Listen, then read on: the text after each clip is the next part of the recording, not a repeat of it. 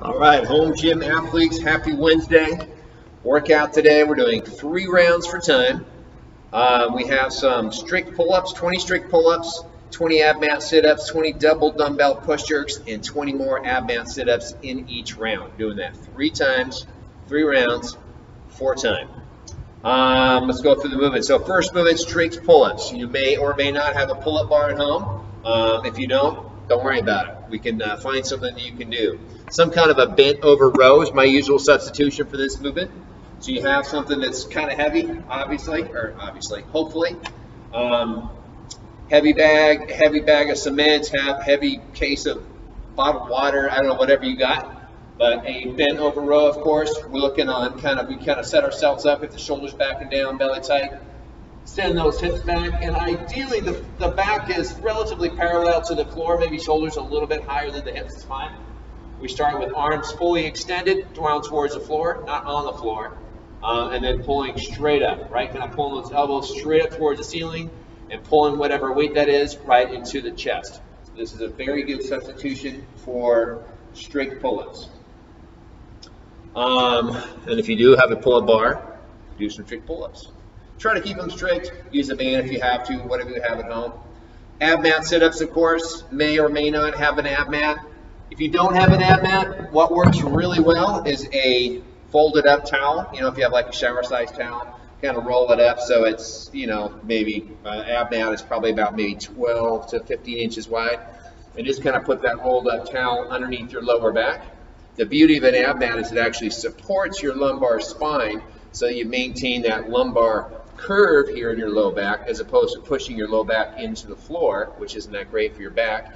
And it also kind of disengages your abdominal muscles. So if we have that support right here, the AbMat, the roll-up towel, whatever, it actually maintains this lumbar curve right here, keeps it in extension, and that way you can actually engage the abdominal muscles much better. So try that if you can. If for some reason you don't like that or can't do that, second best thing to do is to actually tuck your toes underneath something solid that you might have there, maybe the corner of your couch or whatever. But if you can kind of anchor your feet down by tucking your toes underneath something, again, same idea, kind of helps you engage your abdominal muscles and your hip flexors and everything a little bit better while you're doing your sit-ups. And then third and final movement, we have some overhead, some double dumbbell push jerks. So this could be, again, as usual, if you have 2 dumbbells on the heavier side, use them. If you have a barbell, if you have some kind of weighted object, ideally these push jerks in the workout today are on the heavier side by design. I'll show you why. So push jerk, let me demonstrate this, make sure you can see me here. So push jerk, there's 3 different parts to a push jerk, 3 positions we're focusing on today. There is the dip, right? So we're assuming I have a weight here. I'll grab these dumbbells, my big 12-pound dumbbells here. So whatever weight you're using today, right, should be resting on the shoulders, elbows up in front. Our dip, when we start with, we can make sure the full foot is flat on the floor, especially the heels. We start by dipping, right? You'll notice all I'm doing is this real slight bend of the knee, shallow dip. We're looking for a vertical torso, which means I'm not leaning forward at all, not leaning backwards, dropping straight down, shoulders are right over the hips, and the elbows are up nice and high. This is our dip position. What we're doing in class today is we're hanging out here, little pause, 1, 2, stand. Dip, 1, 2, stand. I would highly encourage you to do this at home as well. Just getting real comfortable, making sure those heels are flat on the floor, vertical torso, and elbows are up in front of the weights. Dip and stand. Dip, pause, stand. And then our overhead position, our receiving position of our weights, right? So our receiving position, we have arms fully extended, right? We've driven those weights from the shoulders to overhead. And we're receiving those bars, or that weight I should say, with the hips slightly back and the knees slightly bent.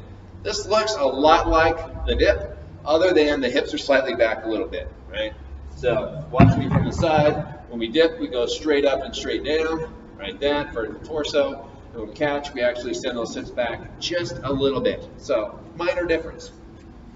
And the receiving position is 2 things.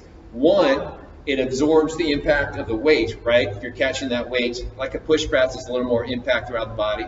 So we're kind of absorbing the weight as we receive it overhead.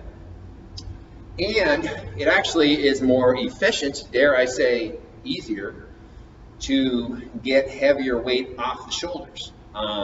Because rather than like a straight press or a push press, we're actually dropping underneath the bar that second time, or the weight I should say, by bending the knees. If you do it right, it should almost feel like cheating. Don't tell anybody I said that. Actually, no, it's true.